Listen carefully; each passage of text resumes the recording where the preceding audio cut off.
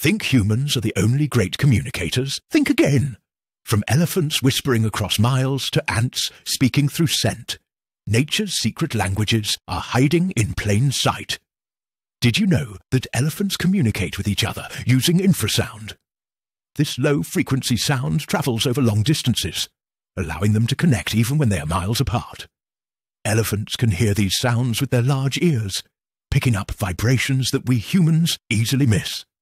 This unique form of communication is crucial in their herds. It helps them warn each other about dangers, find mates, or even call out for help. Imagine a group of friends shouting words of encouragement from far away. But that's not all. Ants communicate primarily through scent. They release pheromones to signal alarm or to guide fellow ants to food. Their tiny bodies carry a wealth of information, alerting their companions with just a whiff. In the ocean, dolphins use a fascinating mix of clicks, whistles, and body language to convey messages. A playful leap or specific tail slap might hold meaning too.